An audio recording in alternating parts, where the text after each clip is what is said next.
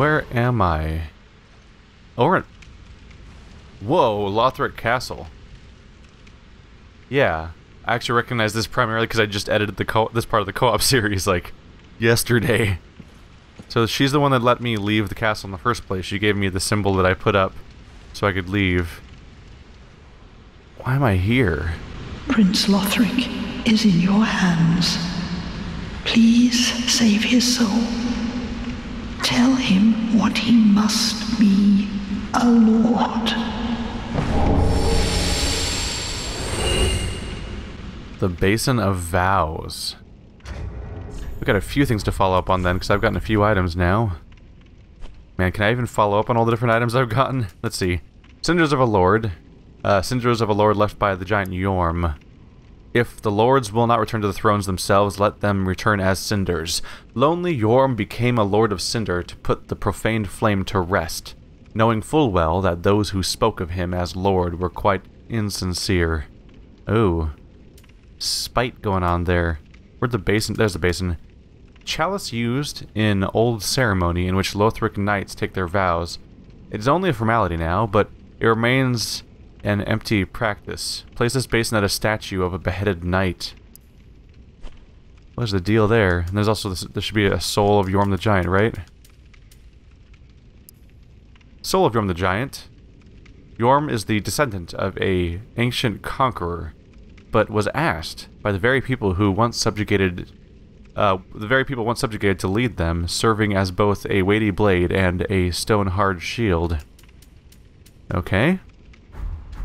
And they just kind of threw me in the middle of this place. Is that the knight? Oh, that's a beheaded knight over there. Those are both beheaded knights. Yeah. Wait. Was there a prompt? Wait.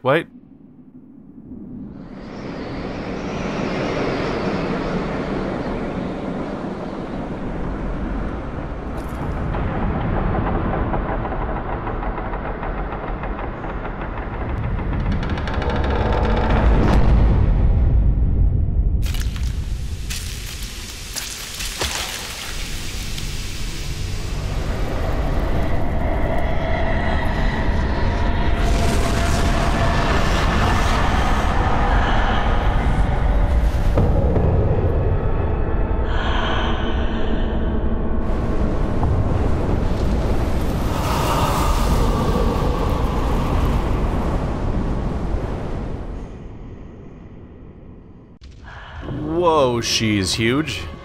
I feel threatened a little bit here. Huh? Where are you going? Where are you going?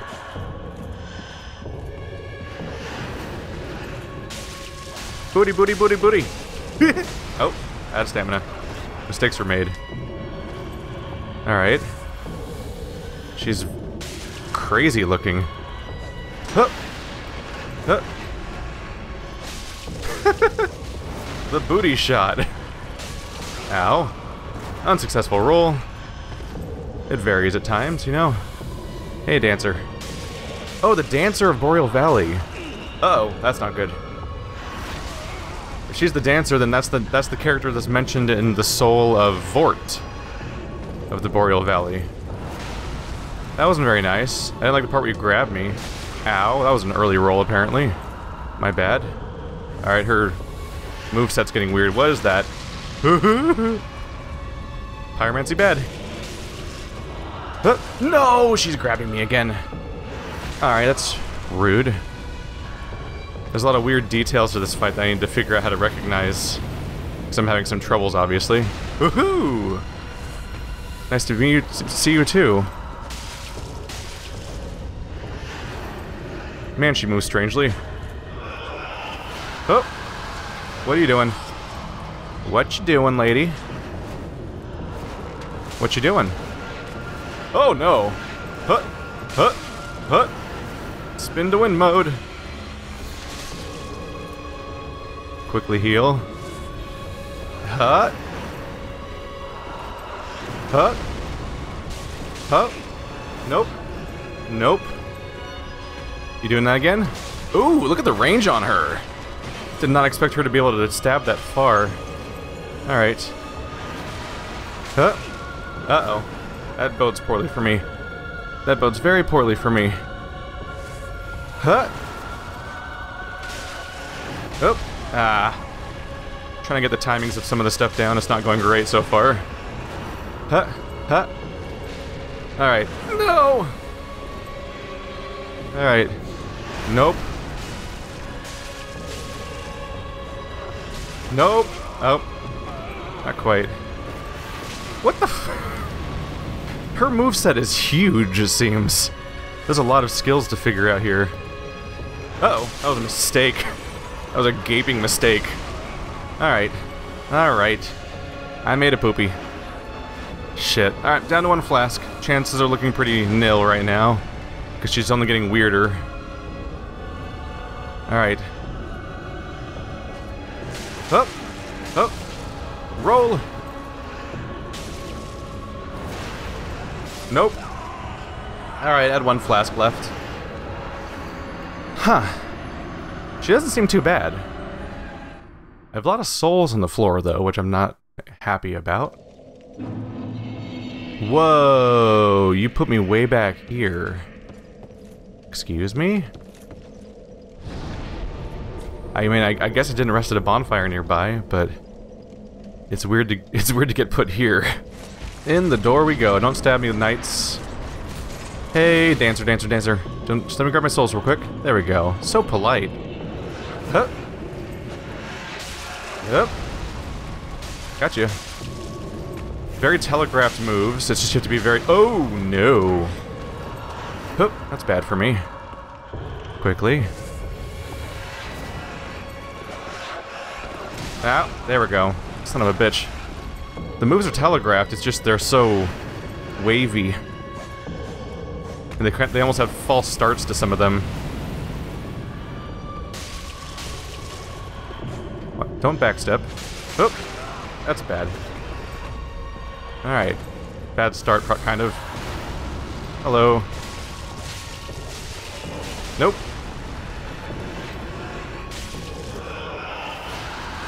That's not something I want to be... Oh, that's a second sword. Alright. Look at her spin. Woohoo! I found her... Oh, never mind. I was gonna say, I found her blind spot. Her left thigh, apparently. Her right thigh? Yeah, her right thigh. My left side. Apparently is a weird empty spot for that attack. Oh. What you doing? Oh. Oh, spin to win mode activated. Let's get out of there really quickly before I die. What you doing, lady? You look like you're having fun. Stop. Stop having fun. It's a long combo, but if you're away from it, you're pretty safe, obviously. Huh. Oh. Here it comes again. No, never mind. Ow. I'm missing that booty a lot lately. I keep slashing at her and hitting nothing. Which is my bad, I guess. Is it happening again? Yep. Oh, pews! Oh, it's a bad place to have pews! Dang it. I wanted to... That was going to be my chance to counterattack, but I ran into debris that caused me problems. Oops. No lock on. Hello. I can hit you from here.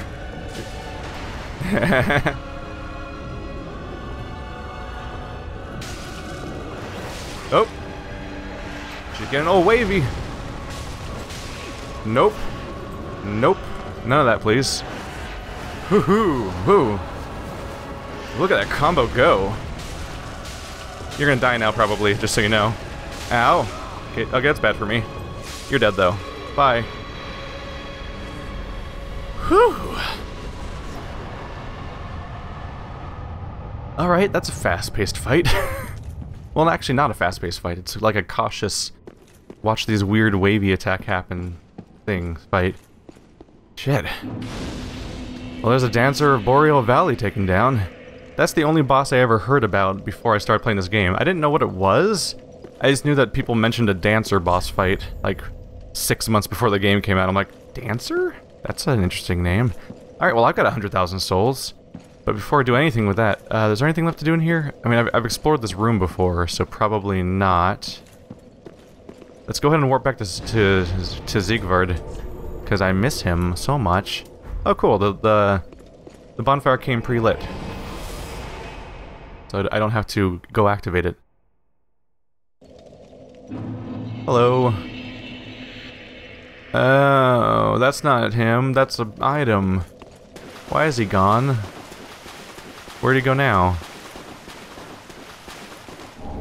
Storm Ruler and Pierced Shield. Oh. Oh no. He said his duty was complete, and he said one final toast. And now all of his equipment's on the ground. I think he's dead. I didn't even get to be here for when he died. They fucking teleported me out to go save the world or some nonsense.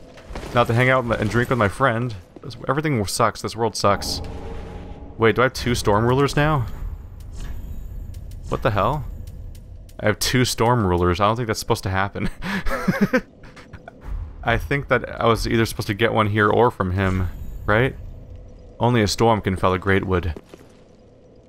So was I supposed to grab... was I supposed to run over here, grab the sword, equip it, and then go fight him with it? Presumably. It seems like it might be the case. If nothing else, hey, I've got the Katarina set now, which is... I mean, the legacy lives on, right? I should check to see if I can wear it or not. I'm checking the area for items real quick. Alright, those 2 boss fights went down pretty quickly. 2 boss fights, 1 death. But granted, one of them was made significantly easier by having somebody else basically do it for me. But I don't even feel bad, because that was part of story, and that's always kind of cool. Katarina armor is super heavy. Fuck. I was like, let's wear the Katarina armor. That'll be kind of funny, right? It's freaking heavy. It's so heavy. Look at my onion head. Look at my amazing onion head. You just feel the impact. Poor guy. There's the Alva Helm. Oh well. Did I already check the Katarina set before? Often ridiculed for its onion-like shape, infuriating the country's proud knights. But the masterfully forged, curved design makes it effective for deflecting blows and whatnot. We got a shield for the first time, which I didn't buy last time because it seemed really expensive. An unusual style of round shield peculiar to the Knights of Katarina. The center of the shield features a large, sharpened spike, which is used to skewer opponents. It has a shield bash. Storm Ruler. Great sword with a broken blade, also known as the Giant Slayer for the residual strength of storm that brings giants to their knees. Yorm the Giant once held 2 of these, but gave one to the humans who doubted him, and left the other to a dear friend before facing his fate as a Lord of Cinder. Its skill is Storm King. Assume a stance to imbue the sword with storm, most effective when facing giants. Is there another giant in this game? Might as well equip it. I can use it. D scaling with both stats.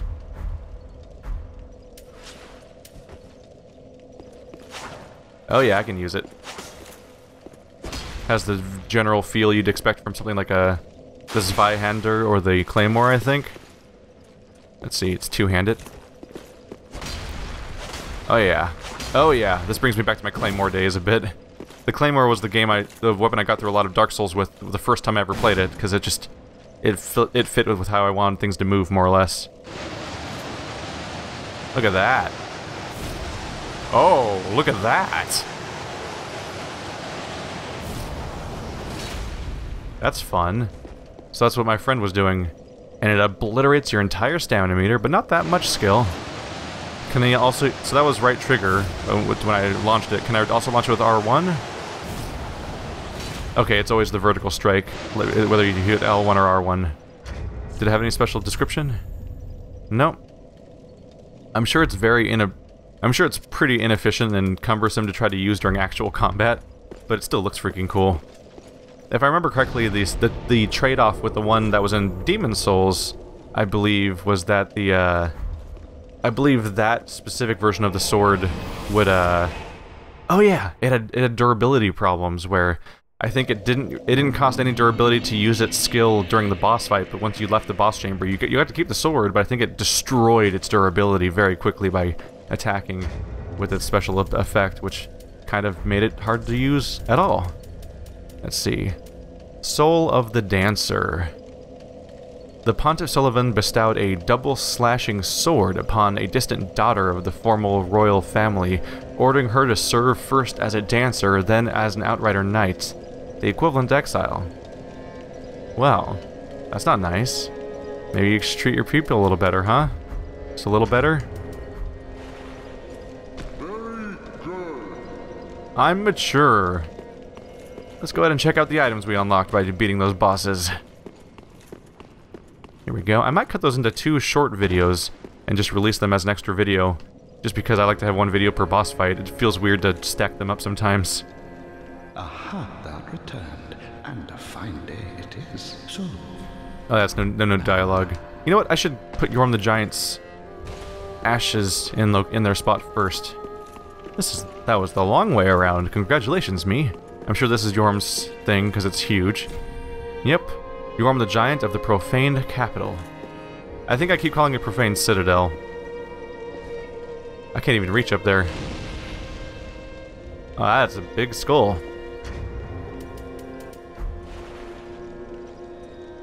Oh yeah.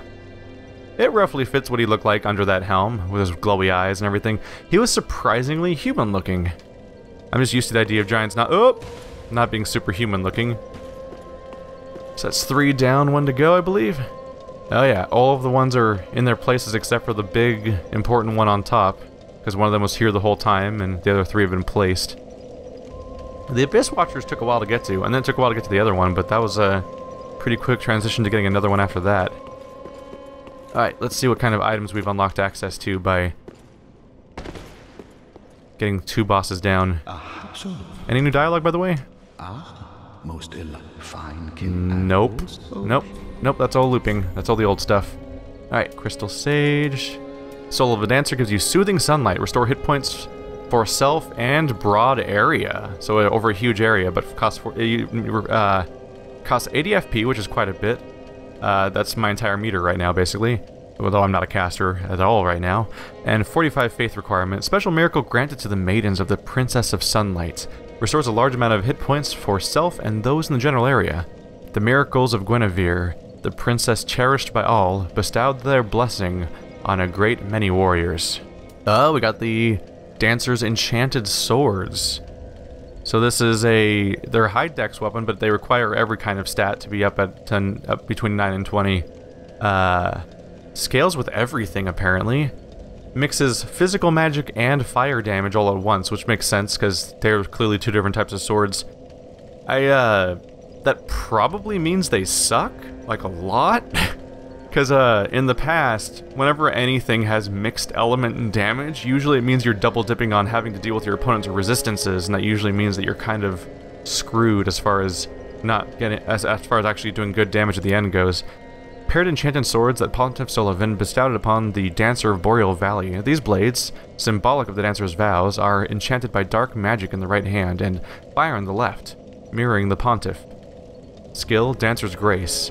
Unleash the fury of both blades in a dancing spin motion, and use strong attack to continue the performance until stamina is exhausted. Here we go, this is Yorm's giant machete that we saw. Yorm's great machete, his big 2-handed thing where you just sort of would cleave down at you. Really high base damage, which matches with the fact that it's a 38 strength requirement item in the first place. Decent scaling starting at C is not a bad place to start. Great machete wielded but long ago by Yorm the Giant. Yorm once lumbered on the front lines with a great shield, but one day, in place of his shield, a left-handed notch was added on his machete, enabling the smashing technique that would become the legacy of his later years.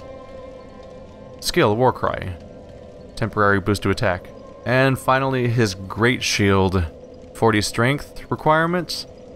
Seems like decent stability, very high. It has perfect physical resistance, but very high everything else. Great shield used long ago by Yorm the Giant increases the user's poise. As a lord, Yorm risked everything and fought unflinchingly as a one-man vanguard. Following the loss of one he wished to protect, he forsook his shield bash. We have enough souls now to put 3 points into endurance, and those 3 points will reward me with 7 stamina and tiny amounts of resistance to various effects and elements and physical attacks and so on. But mostly a nice bit of 7 more stamina. Taking us to level 74. Oh, nice. The vendor now sells the dancer set. Dancer's crown and so on. Crown worn by the dancer of Boreal Valley. The mirage-like Aurora veil is said to be an article of the old gods, permitted only for direct descendants of the old royal family. The black eyes of Pontiff eventually transformed the dancer into a beastly creature, her armor fusing with her own hide. Gross. And now I'm pretty. The freaking cloak is amazing. They made a translucent cloak that flows around. It looks ridiculous when you flip because it flips up in the air like all capes in this game do. It's mesmerizing. It just watching the cloak chase you around like you're playing Shinobi or something.